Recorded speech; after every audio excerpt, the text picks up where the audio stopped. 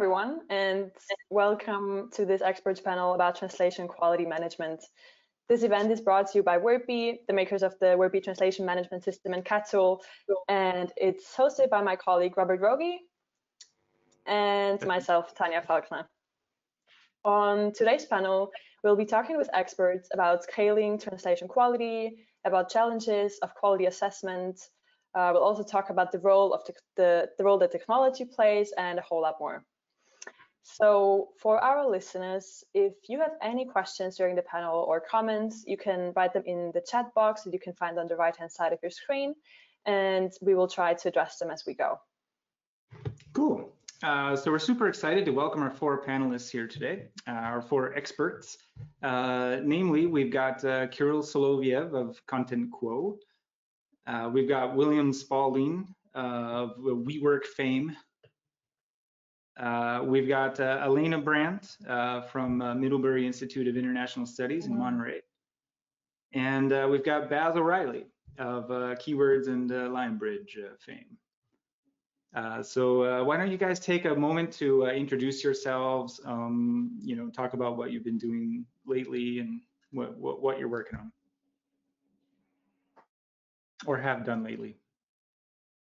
Alaina, you want to start? Yeah, I sure can.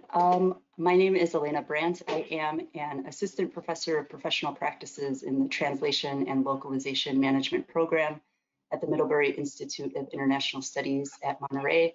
I teach localization project management, vendor management, terminology management, quality management, and I also practice on the private market with Culture Flipper as a localization project management expert. Cool, thanks. So let's move on over to Bazz. Hi everyone, Bazz O'Reilly. I worked in LQA with Keywords from being an English tester to a lead to a project manager and to the service delivery manager there. So quite a long history of working within games in the LQA space.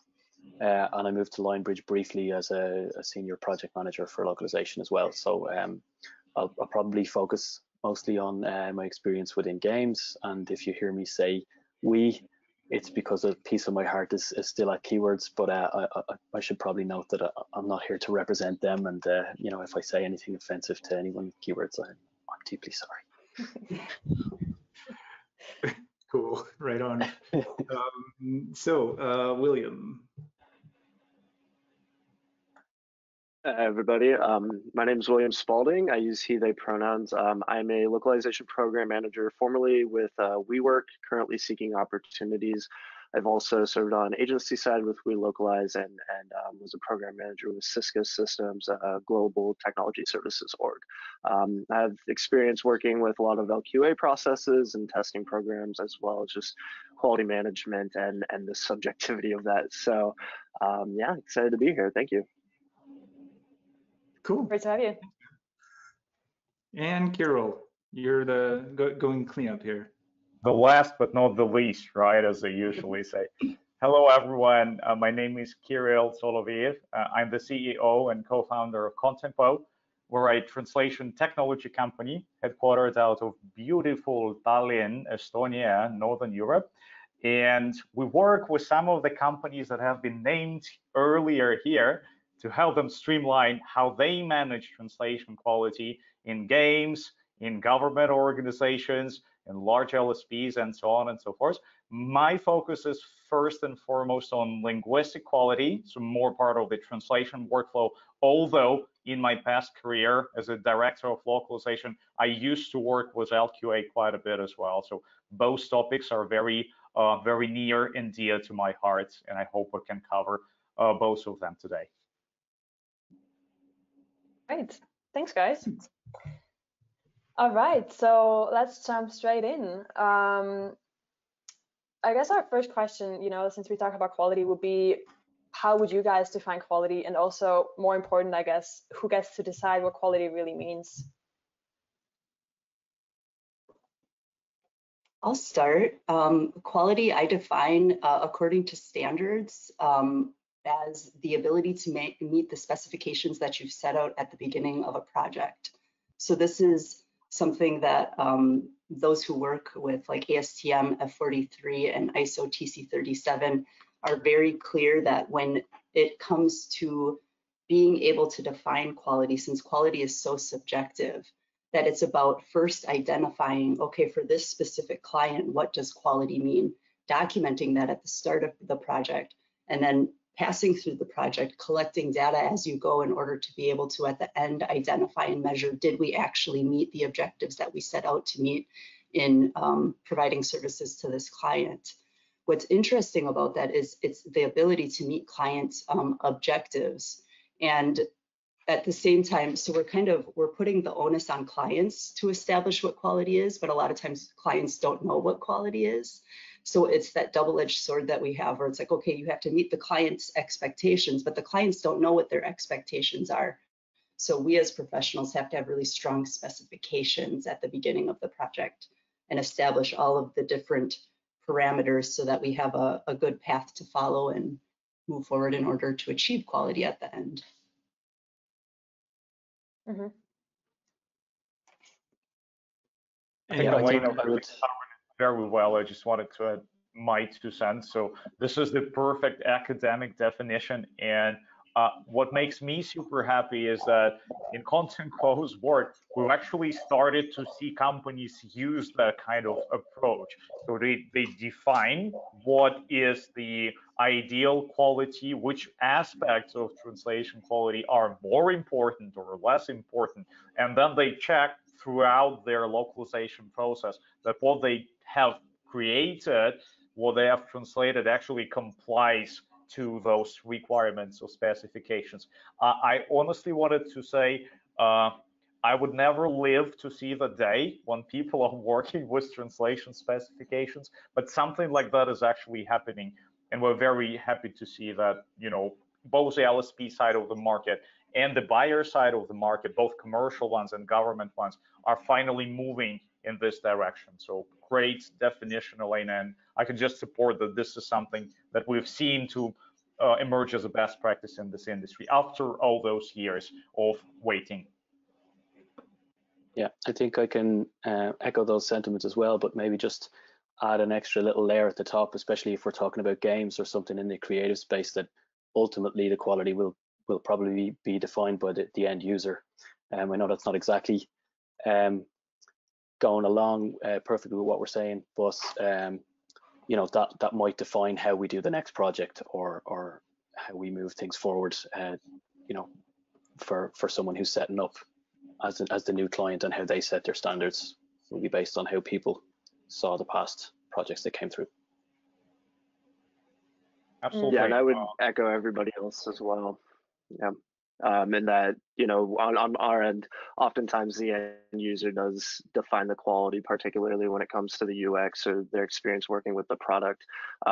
And so from an organizational standpoint and a client standpoint, it takes a lot of effort to get local insights and that understanding to be able to define the quality for that region. I wanted to recall something that I was talking about last week. So we've done another panel about machine translation quality, but I think what we've talked about there applies very much to a general context as well. So there are basically like 3 layers when it comes to quality. And what Bazz was saying was that the end user or the reader of your content or the player of your game is the ultimate arbiter of whether you've done it well or not. So they will engage with your game if the quality is high enough. They will buy your product online in your e-commerce store if they understood the descriptions and were enticed by them, and they will have a good experience using your software, will actually get their job done. There's a bit of a problem with that thing though. Very hard to figure out what they've actually done, what they feel, right, and what kind of experience they have. So we kind of have to have something else in our translation process, right, that kind of tries to mimic or approximate or predict what will be happening when we show this localized piece of content to the end user, right? So we always have those 2 sides, this interplay between the what we call the outcome of translation quality, outcome-based metrics, and those production level metrics that we can actually measure ourselves before we publish this stuff to the gamers, to the end users. So yeah, kind of trying just to be conscious of those two sides here and make sure that we all understand it's not enough to only work with end user experience. It just takes too much time to figure out, is it good or bad? And by the time, it's usually hard and expensive to fix. So kind of have to have both of those worlds covered. And yeah, that interrelatedness is important. And sorry, William, were you going to go on? No, I was just making a brief comment. Yeah, go ahead. Okay. I was going to say, I think it's really interesting you're talking about the end user being the arbiter too, or the person who's ultimately making the decision about what is the quality, because oftentimes, unfortunately, and I guess I shouldn't say oftentimes, but clients are not establishing their specifications with end users in mind. So you think about localization these days where customers are demanding a product that is localized to them specifically. And then you think about cases where, let's say, like a universal Spanish is asked or requested by the client. I just, like, that does not appeal to a local Spanish speaker in one of the 23 or 24 markets that speak Spanish. And so and I think this is a demand that we're seeing more and more from consumers, that no, we want it to be local. So I think clients really need to get the message that, hey, you're not going to be able to get away with like a universal Spanish that covers the entire globe and every single, you gotta pick an audience and gear to that audience. But then with the game space too, I'd be super interested with that game space too, because you've got end users then, and Bazz, I guess this would be kind of a question for you with the end users, where the end users are kind of establishing some of the content in some cases when it comes to games, right? Like on forums, or I'm just thinking about the expectations of users when they're using a product too, and how that's built in. Yeah, and actually that kind of goes along with what you were saying initially about how there has to be different levels of quality according to clients or different specifications. I mean, we have to recognize that Candy Crush isn't the same as Assassin's Creed or Pro Evolution Soccer or that kind of thing. And when it comes to the likes of Pro Evolution Soccer, they're going to be up against maybe waiting for reviews to come out. Some of the players will wait to see which reviews are better between PES and FIFA, and then they'll buy that one, you know. So it can come down to very specific things based on what the community are saying. And that's even more of a trend, I suppose, with online mobile games, where there's releases for, you know, festivals and periodic releases every month or every time there's something new coming up. So you actually, if you're releasing a huge game and it's kind of a one and done in the old style, where you would just do the whole process and release it and you buy the game and you play it, you don't really have the option to go and fix it. Your next game is where you have to fix it, or maybe you can improve some things in DLC or whatever. But the likes of an online mobile game that has new releases all the time, maybe you can address some of those issues more, and that seems to be certainly more of a trend. I don't know if it relates to localization so much, but like Snakes on a Plane was one of those that I think was massively influenced by the community, and we're seeing certainly more of that with gaming. I wanted to latch on to what Bazz was just saying, and also, you know, in regards to what Alaina was saying. It was just this perfect story I heard, I think this was at Block World a couple of months ago, from Electronic Arts, specifically about how they use the in-country player feedback to revisit certain aspects of localization quality. So their example was actually really cool, because it shows us that quality of localization is not just about the quality of text.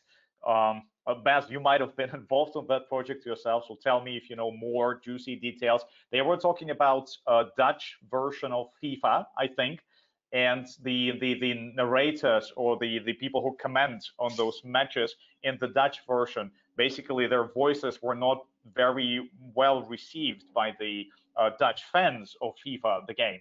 And when the localization and the data teams have discovered this negative sentiment, so the players were not happy with the quality of Dutch localization, specifically when it comes to the voiceover and to the talents that have been picked to do this voiceover. And in the next version of FIFA, they actually replaced those voice talents, and immediately the player sentiment has gone up. So they managed to also take in this end user, the player feedback, apply it creatively to solve a difficult quality problem, and they've succeeded. So their positive reviews have basically went through the roof once they've done that. So yeah, there sometimes is a way to bring those worlds together, but like Bazz was saying, if you don't ship your product or your content every week or so, you can only react to this feedback only so often, right? Only a couple of years for a major release. And this is also why usually companies want some proactive way to keep an eye and a hand on what's going on there in localization before they get the in-country user or player feedback, before they need to wait for another 2 years to ship a fix to that. So yeah, that's how it usually goes. Yeah. So yeah, I'd like to piggyback on that. Like, yeah. Oh, sorry. I just wanted to say, yeah, I think, you know, it's really important to.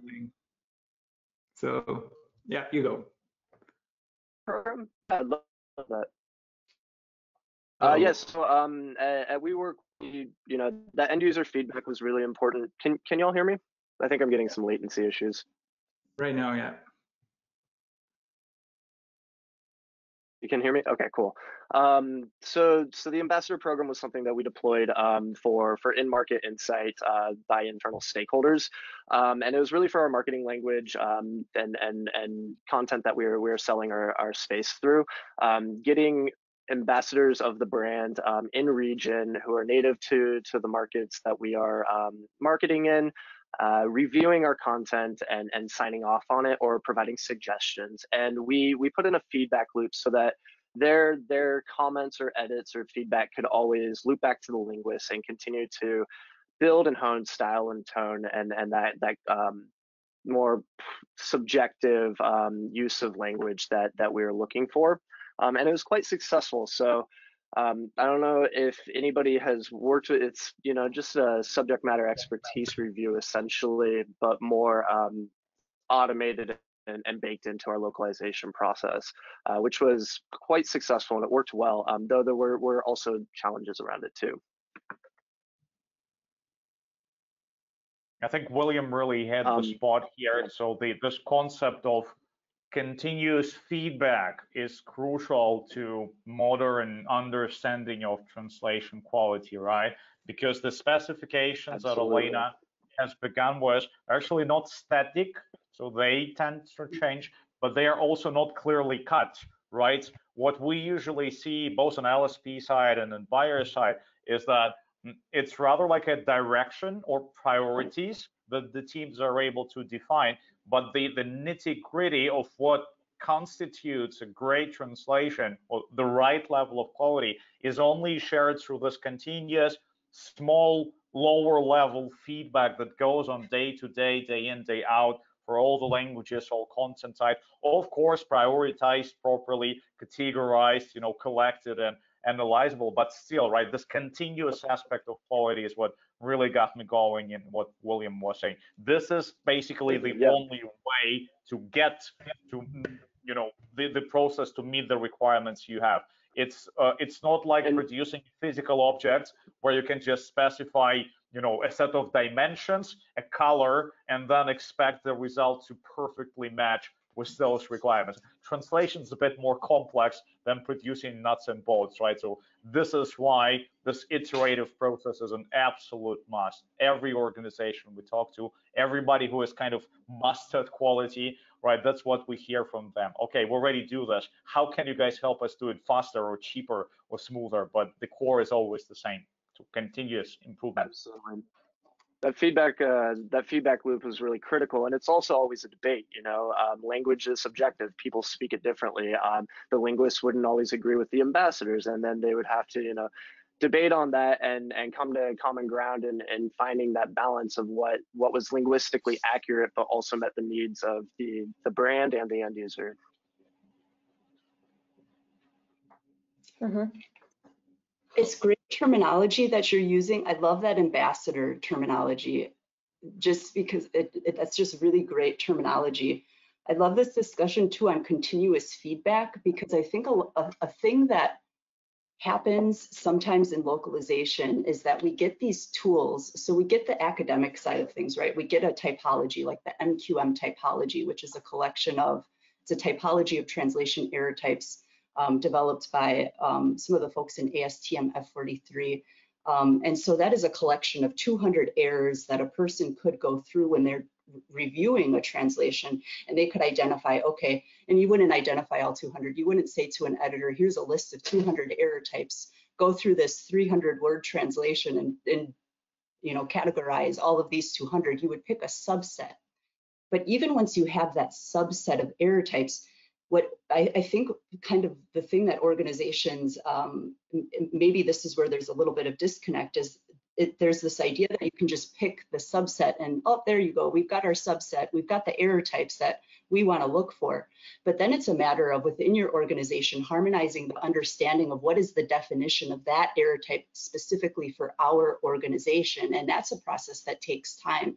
That's a process that takes, when you onboard a new translator, they need continuous, like, I mean, I would have a probationary period of like 3 to 6 months where it's continuous feedback, where you have somebody, an ambassador, who is behind that new translator, who understands the voice and brand from having had the opportunity to, through case studies of work they're doing for an organization, build an understanding and definition in their mind. Oh, this is what this kind of error means for this company. It's only once you have that harmonized understanding of what is this specific type of error that you can start collecting data on translator performance.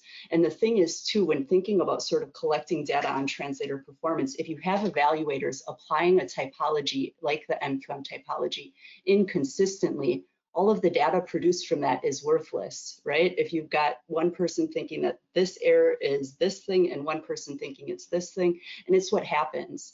We've done a lot of tests and with the MQM error typology over at the Middleburry Institute, and evaluators who have no previous experience with the typology, they apply it inconsistently. So you definitely have to take the time to build a harmonized understanding within an organization of what a specific error type is. Right. That's exactly what we see at ContentQuo, actually. And some of the best teams that we're lucky to work with, they have actually nailed this very, very well. So this process of aligning the expectations of all the players in this, you know, in this content creation chain, including the translation team, the team that does your in-country reviews, the team that evaluates how well the in-country requirements have been matched, assigns and scores at translations, and so on and so forth. And I think the basis for solving the challenge that Alaina was talking about, so this different perception of different aspects of quality by different people, solved in exactly the same way. Continuous feedback. What is the right process, right? So let's say you have too many people taking decisions on what's good and what's bad, right? You need to smooth it out somehow. So most organizations that ContentQuo works with, they actually have a two-step process. They have the first round. Somebody considers if it's fit for purpose or not, annotates and categorizes the errors, let's say. But then another more senior person would actually go through what they've found and gives them feedback, helping not just the translation team to address the issues, but also the team in charge of making this quality decision aligned to the single perception, single view of what a good quality translation is, right? And we haven't seen any other way, or they don't work, right? It's only by layering the process and getting, you know, human intelligence in the loop, and of course automating certain things that are tedious, you can actually do this sort of thing at scale. There's just no other way that we've seen, at least not yet. Yeah, I think that's a really good point. And Alaina, I want to say regarding the ambassador terminology, I have to give a shout out to Alexandra Sess. She's currently with Twitter, but she was the quality manager that really built that program. And Kirill, to your point too, is well, first defining that subset was critical. We needed to know what kind of errors we felt were important and what those looked like for us. And then assigning, as we onboarded new linguists or vendors, assigning a more senior editor or vendor that was familiar with our work and had helped us build those subsets and define these things. Grooming and providing that continuous feedback through a review process, absolutely essential, I think. Yeah, it's really, it's creating interrelatedness and constant communication paths for people. Yeah, I think that definition is ultimately really, really important. It's just to give it a kind of a really basic analogy. It's like the 5-star film review. You know, you have to know what each star means. Is a 3-star a movie that I should go and see, or is that a 0? And then we have like 2 and 1 is a -1 and -2, or, you know, and a +1 and a +2 on the other side. So as long as everybody understands from the outset what that rating is, and given that standard definition really allows you to provide it. And I think that's the issue that you have at scale for, you know, working with LQA. It's kind of a gig economy, it's project types, and that brings in some of the difficulties, is making sure that you have 200 people working and that they all understand in the same way, and you've got a high turnover, and you've got to get the next 50 people in the next 2 months to all understand that. And it becomes so crucially about your kind of base of people who really have this understanding and the ability to get other people on board and to drag them along with what becomes the kind of culture. And does the creative nature of games and the creative nature of the text, does that provide difficulties of its own, you think, in terms of quality management? Is that directed to me? Yeah. Yeah. I think you're in the more creative space of the panelists. I mean, a kind of, in a sense, yes, but we're also at the end of the language. So, I mean, if you're getting your testers to fix your language, like, something's gone wrong at that point. So when you're looking at LQA, language is one of kind of many features of the skill set that the person needs to have. It's probably the most important one, but it's still just one of many qualities that it takes. I mean, I think Kirill gave an example earlier on about Dutch in FIFA, but I saw one earlier on where it was a Japanese game and there was a free trial, and they couldn't understand why nobody in Europe was taking up the free trial. And what it had turned out was the way that they had displayed it in the menu was all the expensive ones were at the start and the free trial was listed at the end of the menu. Whereas in Europe, they were like, okay, it's 10, it's 20, it's 30, it's just going up, and they never scroll to the end. And it was just an expectation based on the culture. So even just in terms of those, like, localization it's not just language. So yeah, it's a creative space, but for LQA, you're kind of at the end of that, and I would say that the content creators would have already gone through that and kind of had more of an impact on the creativity before it would get to our stage. Yeah, I wanted to echo what Bazz was saying. At ContentQuo, we actually work a lot with gaming companies, and we see a huge difference between the ones that have a solid LQA process and the ones who maybe don't have it yet. Generally speaking, there is an opportunity for every gaming company to push all the work related to text, or 95% of the work related to the text, upstream. So fix things before they get to the LQA stage with the right process, right? And this is usually where most of the creative work is being done, right? So we see this a lot. Once it's out to LQA, if everything has been done right, the other aspects of quality come into play and become crucial to watch out for, because guess what? There's just no way to detect them when you're purely staring at your source text and your translation text. No matter how creative it is, you'll never be able to spot the issue that Bazz was talking about, right? So if you don't know where it appears on screen, you're toast, right? You can have the text perfect, but nobody will see it. So we need two to tango, right? We need different aspects of quality playing together, usually more than two. Which is, why context matters so much. Linguists need to know the context to be able to write appropriately. You can't just go with the source text always. Yeah.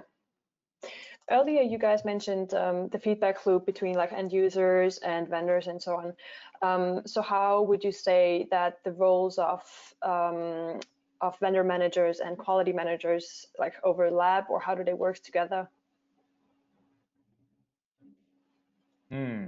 I can comment on that because we work with both quality teams and vendor teams at ContentQuo. And it's actually quite funny because every organization is a little bit different. And we see some organizations where the quality team is super powerful and basically has, all the levers to manage the process. But we also see some organizations where the quality team is the most subdued and the least heard team out of them all, right? And maybe vendor management reigns supreme and quality is just subordinate to everybody else, but cannot really make any change. So I think it's the core aspect of this is the culture of the organization, right? How serious are we about quality of our translation, the quality of our service, the quality of our games, right? And what are we willing to do? What kind of processes, what kind of teams and relations between teams we have to put in place in order to achieve those goals. And some organizations, let me tell you, are clearly doing a better job at that than the others. Tricky relationship, tricky balance. But like before, you need two to tango, right? It's not about choosing between quality management or vendor management. They overlap, but you have to have both if you really want to run a successful translation organization, commercially or otherwise. To piggyback on that, somebody used a great word. We were having a conversation about this, and they said, their philosophy of vendor management, and I really appreciated this, was to empower the vendor. Empower the vendor to really own the content, own the language, own the style guidance, own the term bases, and put that accountability on them, as well as bringing in a third party to hold that accountability of quality metrics to them. And I love that because when you're, a lot of enterprise organizations work with really lean localization teams. We'll be honest, localization is often an afterthought in product development, and oftentimes these teams are running really slim operations. So I love just the term empowering the vendor and putting that accountability on them, particularly when it comes to scale, and being able to scale a quality program and a vendor management program without necessarily having to put a lot of heads on the roll. Yeah, I think coming from the vendor point of view, I can add some of the other side on that, and I think Alaina touched on it at the start as well, when saying like you've got to put it into your planning phase and agree up front what quality is. Where it gets a little bit more complicated is that there might be several vendors working at different phases along. So when we would be taking LQA, for example, for keywords, it could be possible that keywords did the translations and we would be doing the LQA, and that would be a completely different department. And I would even say that keywords would have been harsher on the translations if keywords did it, because we would want to, make sure we didn't appear to be kind of bigging up the other side, and yet at the same time we might be held by the client, might think that we're hiding to help out the keywords translations, and at the same time, if you're critical of someone else's translations, like be it whoever else that maybe did the translations, then it looks like you're maybe trying to win the business. So there's a little bit of back and forth and give it that, but I suppose as the vendor, that you're ultimately responsible, especially if you've been given that accountability and you're kind of aware of it. But ultimately, if you do fail on the quality, and you say, okay, well, the expectations were wrong, well, it was also up to you to manage those expectations. So I think it kind of does come down to you in the end if it goes wrong, and I've been there and had to take on some of those harsh criticisms, and I guess you kind of learn from that, and that's that continual feedback loop, and then you go again. Yeah, absolutely. And I think vendor relationships and client vendor relationships, it should be a partnership. I on the agency side, I want to be a consultant and a partner to my client and work with them and collaborate on defining those metrics and what quality is. And that also helps me get a much better understanding of the scope I'm working with and the specifications I need to meet. William, I liked your comments too on scaling, because you think about vendor management and the vendor management function. So you've got your production process, which is how you're producing the actual content. And then vendor management is a process that feeds into the production process, right? So it's something that all of a sudden you've planned out this great production process, and now you're going to start inputting people into that process. So when you're thinking about, first of all, onboarding vendors, for every vendor that you invite to your organization to start a screening process, immediately once you invite them, you are making administrative time investments in that candidate. So if you haven't strategically decided on what are the characteristics of the candidate that I'm looking for, what are the subject fields I need them to know, what's the minimum education that I want them to have, what's the language, A language, B language requirements that I have, dialects that if you don't have that, if you haven't decided on that up front, there's a chance that you're inputting people into that process and wasting your own time screening people that you could have easily determined from the start shouldn't have been input into the process at all. On top of that, if you happen to get, and here's the thing too, when screening from a vendor management perspective, so the screening process for vendor management that I would typically go through would include first inviting the candidate, requesting documents from them so I can check and see if it looks like they're a good fit for the work. Then I would do a due diligence review where I check, can they handle the data properly that I'm giving them? I'm giving them highly confidential data of my clients. Do they have processes in place to protect that data so it's not being leaked all over the place? Okay, once they can prove that, I'm going to put them through linguistic testing. By this point, I've invested about 10 hours in the person, and now I'm going to start paying an editor to review their work. So I've invested maybe about $200, $300 in this candidate. And the longer I work with the candidate, I'm going to grow to like them because I'm a human being and I like other human beings that I talk to. So it's going to get harder and harder the farther they get down the process to say, nope, you're no longer a good fit. So it's really, really important at the very front to have strong screening requirements so that you prevent people from getting all the way downstream. And importantly, somehow making it into your process and starting to populate your highly valuable translation memories with content. I mean, it just blows my mind, all of the organizations that don't have good TMs in the age of training machine translation, that don't have good TMs because they didn't take the time to get the best vendors that they could have gotten populating that TM. And now they're not in a position to join the market when it comes to MT. So it's being able to see how are all of these different pieces related and how can I have a return on investment in the time that I'm putting into selecting the vendors that I'm working with. Mm-hmm.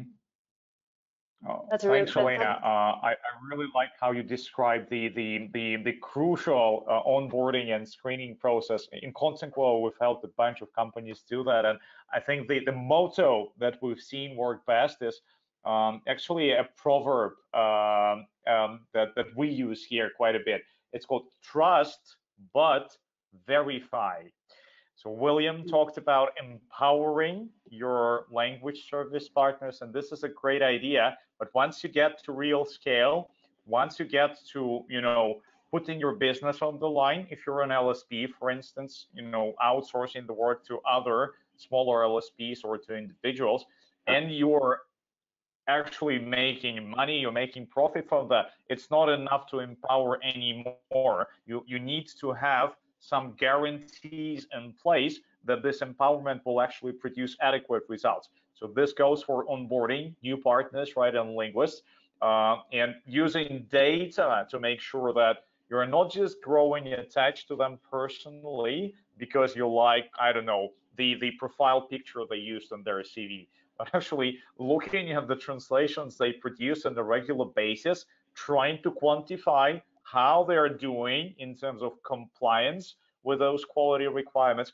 and doing this over and over again, many times in an economical fashion, and in a fashion that produces consistent data that you can rely upon for decision making, and avoid those very human biases that Alaina was talking about. So yeah, trust but verify. You need to make sure you actually know what's going on in there, and the only real way to do that is with data that's collected in the proper fashion, is de-subjectivized, stored, aggregated, and analyzed regularly so that the right decisions can be made, no matter how difficult they are from a personal standpoint. So this is what we've seen really work at scale. Yeah, trust, but verify. Mm. We have this big question here of, how can you then actually scale translation quality? And Alaina, has started on this with proper screening processes, and Kirill, you mentioned this now as well. What else comes to mind for all of you when you think about how do you actually scale translation quality? Terminology management. Terminology management. Yeah, that's a good point. Terminology management's key. Noted. I think another. It gets, you can get in the debate of do we onboard a single vendor to handle everything, or do we bring on freelancers, or do we bring on multiple vendors, a 2-vendor model?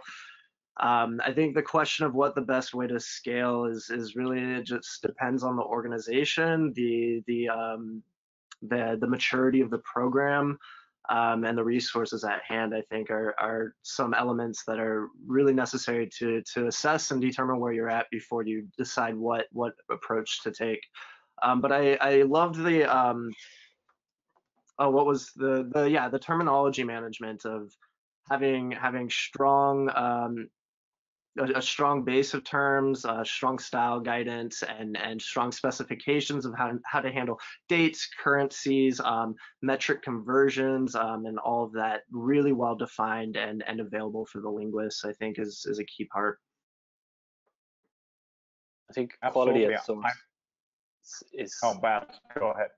Sorry, thank you. Yeah, I think quality at source is probably one of the ones it's really simple and basic, but I think as you go and scale everything that's a simpler issue that matters for every project, it's going to cost more and it's going to be easier if you've invested in quality at source. And I think that's Alaina touched on it again as well when saying how companies have not invested in their term base and this kind of thing, and that in the age of MT and looking to get rid of one of the steps along the process, you really have to spend the money up front and take the time to get things right early in the process, because it's just going to cost so much more and be so much more difficult to do it later. And the more scale there is to that, the harder it is again. Right. This is just perfect. I'm super happy that you brought up the source quality topic. This is so funny because at ContentQuo, we've been talking about quality at source since at least 2016. And I think only this year I've actually started to meet teams that do something about it as opposed to talking about it. So that's a crucial distinction I think we all need to keep in mind, right? When it comes to quality management and scaling, right? There's so many moving parts. Terminology is a key component, right? It's one of the core requirements to shaping this high quality translation, right? Quality at source, great component, very important, very high impact, high leverage if you can manage to do it right. What I wanted to say is going back to this same trust but verify principle. Requirements are great, but you also need a way to ensure that they are actually being complied with, right? So unfortunately, it's never enough just to specify and then hope or keep your fingers crossed that it will work out. Unfortunately, at scale, it never does, and things start to break despite your best intentions. So if there were one silver bullet, I would say to quality and scaling is this trust but verify principle. Yes, you need to get the basics straightened out, the requirements laid down, but then you need to be constantly vigilant, either with your own team or by outsourcing this, or just finding any other way, getting end user feedback to make sure you know whether your great requirements are actually being implemented in translation production processes. And of course, technology helps a bit. We've done some pretty crazy stuff at ContentQuo about scaling quality programs, so I know the limits of that. Easily going up by a factor of 10 is possible with technology, but it's just one component out of 10 that you really need to build up a scalable program. So that's that. One thing we worked on too to contribute to scaling our quality management was automating context capture using SDKs and such for the products. That way linguists had in context, all the source language was in context, and they were able to translate with just the UI right in front of them of what that would look like. And we found that reduced errors, it reduced queries, it reduced just the back and forth time it took, and allowed us to really scale how we managed quality and make it a bit more proactive, which was helpful. I think this is what Bazz was saying about taking quality upstream. Great example, William. I agree, and that's the terminology management. That's the terminology management piece to it, because you think about, William was saying about queries.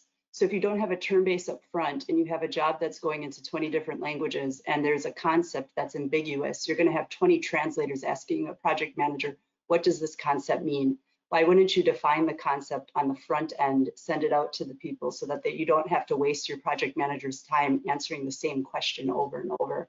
There's a really great TechCom study that states that, I can't remember what it was done, maybe like 2009 or 2010, but and this was for the technical space, for technical authoring and writing, but for organizations, it was a hilarious survey of probably about 1,500 different people who work in organizations that technical authoring, and about 90% of them thought that their processes could improve with terminology management, and about 10% of them actually had terminology management.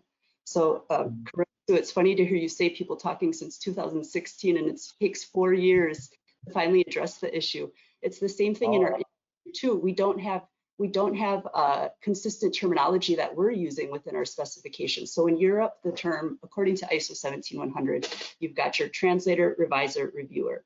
In the US, we're using translator, editor, proofreader, but they're not concepts that align. So every time I have a client and they say, I would like a revision, I can't say, okay, I know what that is, because we're all using the terminology consistently. I have to actually say, okay, well, what's revision to you? Revision to me means this. What does revision mean? And so it's like all of a sudden you have to have this 10, 15-minute conversation about first defining what does this mean? Whereas if we all just use consistent terminology, I'd say it's perfectly natural, though, that we're not using consistent terminology. From a terminological standpoint, when language and when industries are young, there's a period of like leveling out with terminology where it's just perfectly natural that the language use, it's just idiolect. People are experimenting with how to talk about things.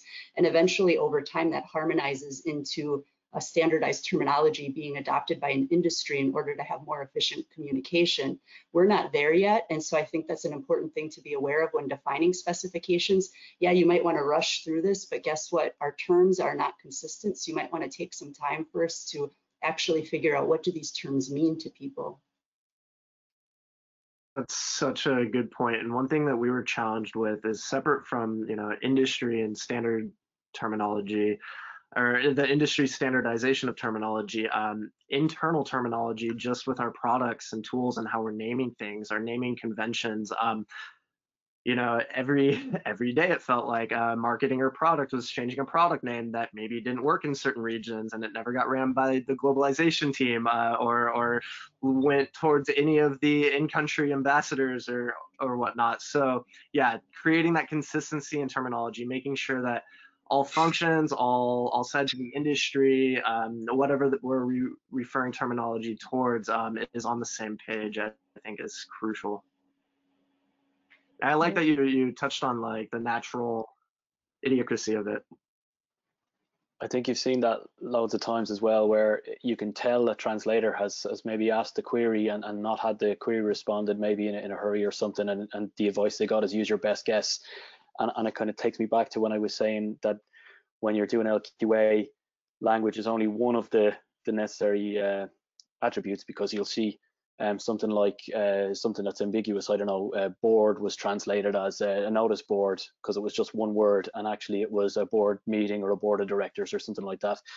And what you'll see is maybe the Spanish tester has said, oh, I see what's happened here, and they'll flag it to the whole team, and now you'll get a fix for 20 people for 20 languages from one person who doesn't speak the other language. And, you know, maybe some of them even got it right because their best guess was a different guess. So I think, yeah, it's really clear that there's time taken. William, as you were saying, that there was a tool that allowed translators to see everything in context, and that just sounds beautiful because it just kind of alleviates, you know, some of the effort that it takes for a PM to come back on all these queries when there's maybe a huge query tracker, and then maybe they've missed one, and well, they'll probably get it right, and then, as you say, Alaina, the PM, I mean, is that really the best use of the PM's time to answer the same question to, you know, maybe they're dealing with 20 different vendors for each of the language, and, you know, is it really the best use of their time to be answering everyone directly, and maybe they just share a note, hey, we didn't get an answer for this, everyone please use your best guess. As this is one place where technology can definitely help make things a bit more effective. For Alaina, I wanted to offer a slightly different take on this revision versus editing conundrum. One of the best practices I've seen work really well in those kind of specification contexts or defining what kind of quality is required seems to be moving away from the process of producing the translation and focusing more on the properties of the result. So what's your tolerance towards accuracy errors? What's your tolerance towards terminology errors, right? It looks like Alaina has actually dropped out all of a sudden. That's a shame. I can still hear you. Oh, you're still here. This is awesome. Yeah. So yeah, basically, if we start from those specifications about what attributes of the translation are more important versus the others, we as translation professionals can actually suggest the right process of getting there to the customer. But if we start from the process and try to align our expectations using process terminology, it already starts to get very difficult simply because of the terminologies themselves. And then figuring out the right quality level is, again, an elusive goal. So if you guys have any thoughts about that, that would be awesome. I can still hear you all. My camera's just loading or something. Cool. Okay. Does anyone want to jump in on that? Yeah, you know, I think Kirill, if I understood correctly, you're saying define the end result that we're looking for and kind of plan backwards from there. Correct. So focus on the end result and how that is supposed to feel like, right? What are the quality attributes I would like to achieve, and then build the process that with a certain cost, because there is a cost to actually achieving certain levels of quality, and with a certain process gets you, you know, in a reliable and repeatable and scalable way to those requirements you have defined, right? Quality doesn't come for free. This is why we need revision. This is why we need LQA. But maybe sometimes we can optimize certain of the steps, do them in certain ways that can get us to the right quality level, maybe at a lower investment. So that's the key balance, right? The cost of quality and the right level of quality, and how to adapt one to the other, starting from the quality level as the starting point, and not from the process, which can really lead us very far away from hitting the right goal for the end user, for the buyer, for another LSP upstream, or for an internal customer like Bazz's team in LQA versus his friends in translation teams. This are some of the things that I've seen over the years. Yeah, I think it stresses the importance of people as well and getting that kind of training right. Even just in terms of, like you were saying, like trust but verify.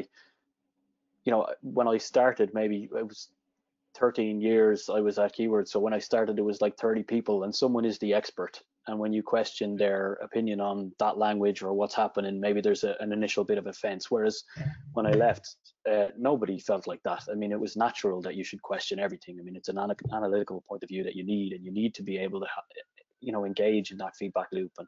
And it's so important that all of those elements are kind of trained in. And it's just, it highlights to me just constantly where we would come back to the importance of having good people around, and smart people will get it right, and they will learn, and they will change their habits accordingly. And you know, I think that kind of fits into to what you were saying as well, Kirill. In a way, it does. There's another saying I had in mind. In God we trust. All others, please bring data.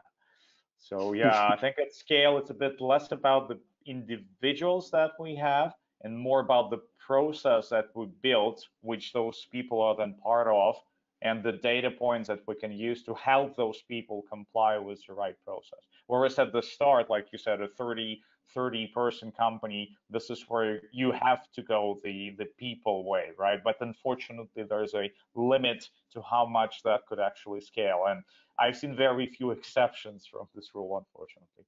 So yeah, with scale comes structure, comes process, comes specific requirements, and yeah, quite a bit of cost behind all of it. But you need a predictable result. So what can you do? Mm-hmm. When we talk about scaling, oftentimes that's where like automation comes in. So specifically in scaling translation quality, how would companies use automation in a way that doesn't reduce or even harm translation quality, and hopefully even make it, you know, more efficient? You know, I think we can, or I can touch on this a little bit. Some areas I have found automation really can bolster quality is looking at what are the organization's internationalization processes, and how are their teams internationalizing, and what tools are they using to automate that process? Because no engineer is really thinking, it seems, about internationalization and knows always what to look for. So deploying tools like LingoPort's Globalizer that can create an automated basically an audit of an engineer's code before they, or as they merge it into the branch, and flag internationalization errors that they can proactively address before it even reaches the translation team. Or mobile SDKs for iOS and Android context capturing that can feed into a tool. What's an example? SmartLing has context views. So feed into a tool and that the linguist can then work in their CAT tool and see the context right in front of them. As well as just automating the translation process. If you know the volumes within an SLA, just automating kickoff dates and timeline assignments to the steps can take a lot of work off certain PM's backs and allow them to focus more on other tasks, such as further automating a lot of manual tasks and working with linguists and local teams to learn insights and continue building those quality metrics. Mm-hmm. Right. I would be remiss if I didn't mention you can do all that with WordB. Just good job, Robert. I wanted to chime in from the ContentQuo perspective. So William was talking about things that can happen, let's say, upstream if you're a localization buyer team, and you know there are certain things that only your team can do, like pushing the internationalization forward. We usually see it like either the boundary between the buyers and the LSPs or inside the LSP supply chain. And there's even more potential for automating the quality programs. What we've seen still in 2020 is that Microsoft Excel is the name of the game, and it's terribly inefficient to scale most processes with Microsoft Excel. Let me tell you that.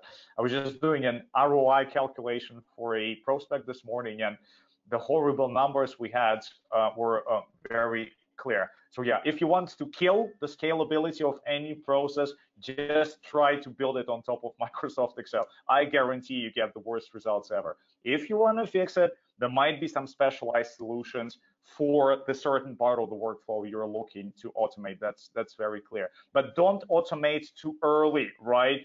That's another problem that we've seen.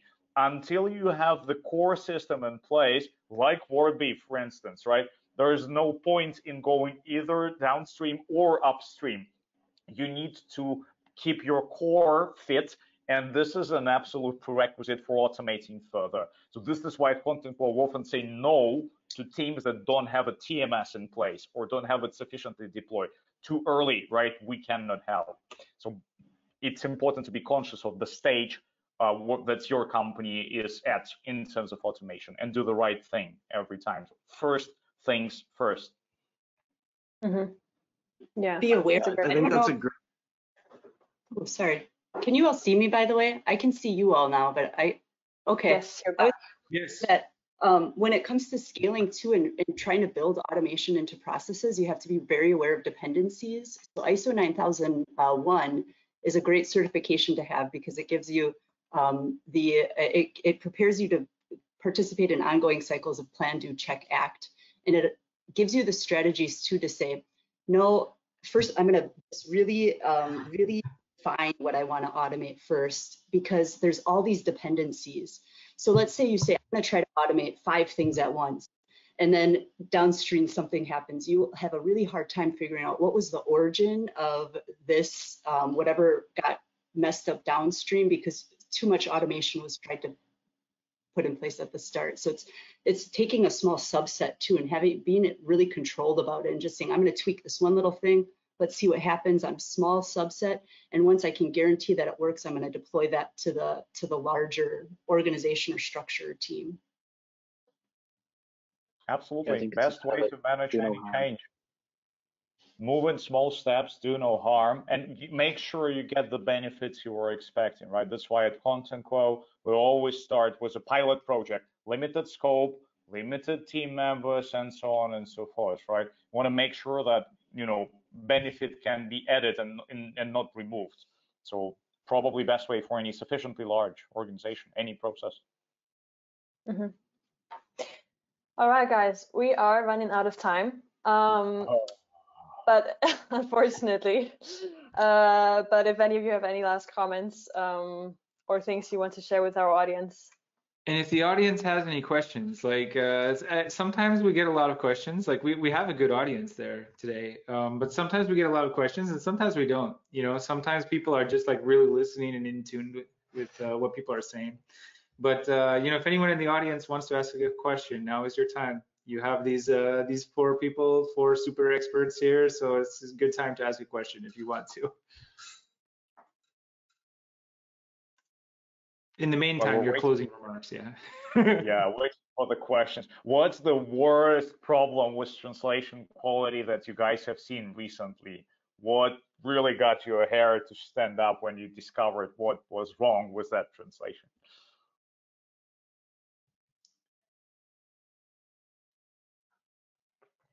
Wow, go ahead. I just think about the examples that come up for me are examples that I always start my class. I start the localization project management class I teach with, and they're examples of just human bias being perpetuated by MT.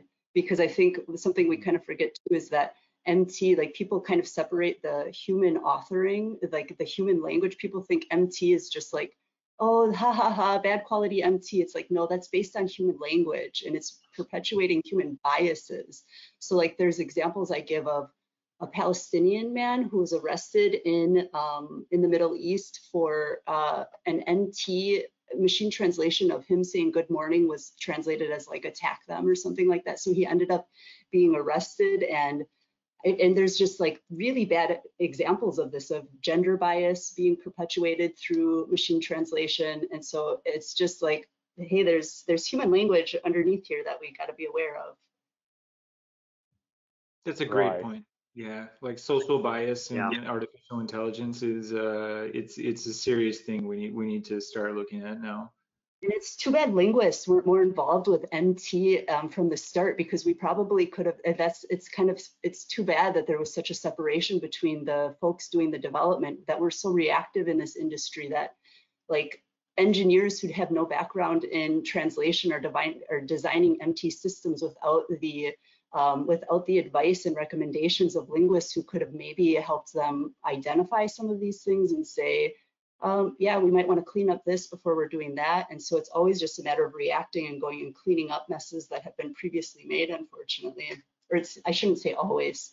It seems like often it is.